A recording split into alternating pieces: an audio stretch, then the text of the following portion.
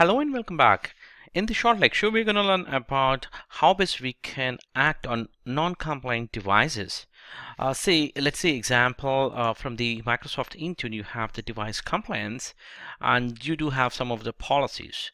So these policies may be, for example, if one of the devices is found as non-compliant, whatever the settings you have configured inside this policy.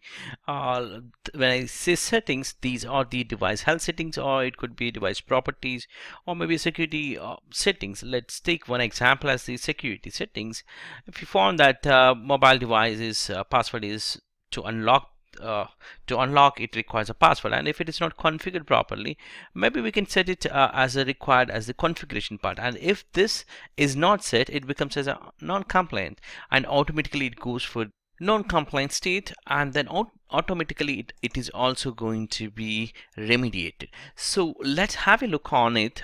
If found as non-compliant, then how best we can address it. So normally in Microsoft Intune, you do have an option to send automatic emails so that either to the user can act it, or the persons who are responsible can be acted quickly to make the device to be compliant.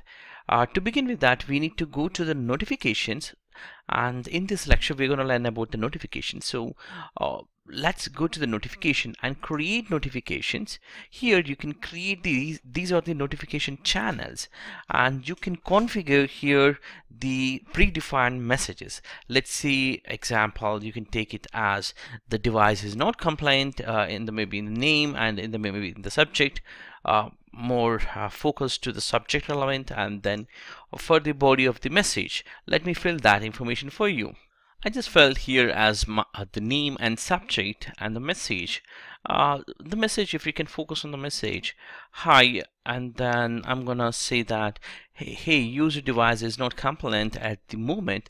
Go to the company portal to view the reason why your device is not compliant, and that's the message we're going to send it.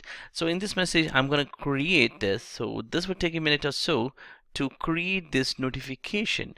Now once this notification has been created, what we can do is we are gonna apply against to the policies.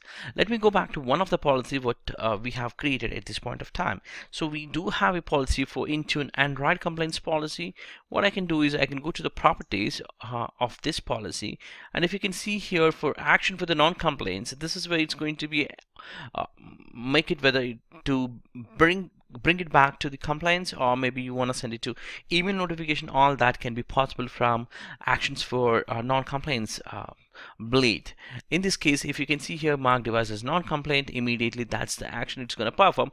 If I want to do furthermore, I can say that hey, send an email automatically, or I can automatically lock the device if found as non-compliant. So I'm gonna send it to the email, and here I'm gonna take the template as hello team template, which I'm gonna use this template for my team. So in this case I can say that this template going to be sent for hello team with the Android devices. That's what I'm gonna apply for in this case.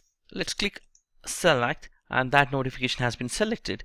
Now I have to send it to the via email. If you can look at here, we need to find out either the AD groups, or when I say AD group, it should be Office 365 email enabled groups. So let's go back here. I did not refresh this. Let me refresh and come back.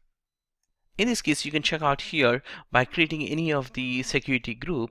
Maybe let me create one of the group here from the Office 365 admin center. I can say all email IDs as one of the group. And I just filled this for distribution list as a scope. You can see that, and it's going to be Intune help desk team who's gonna receive these emails, and this is going to be their email ID, and simply add. That's it. The group would be created in Office 365. Now it may take another 60 minutes to edit the admin group center. That's fine. What we can do is now we would be adding the members to that group. So in our case, we can add the groups. Now I should be able to see this group if I refresh in fact here, and I can go back here and check what are the users or what are the mailboxes has been added to. By going to the members tab, if we can see here there's no members. Now I'm gonna add that. In my case, I can add here members like Ben can be there, or Chris, or some other accounts I'm just adding for the testing purpose, so that all these users will getting that notification. So I just configure that. Now let's copy this as a group name, and let's go back to the Intune portal. Now we can go back to additional recipients and select groups. We should be able to see here that specific group name should be appearing here, which we just created. In fact, the group name is Intune Help Desk team, and just select that, and we would be receiving that. So click on OK. So the number of days, if it is non-complaints, you can schedule like 0. That means immediately you would be getting that notification as email. Select it, click OK. Now I have configured for this 2 of the settings. One would be the marking as non-complaint and also sending an email notification. This is how you would be configuring the notifications. We would be testing this once again with the live demo. Thank you for watching this.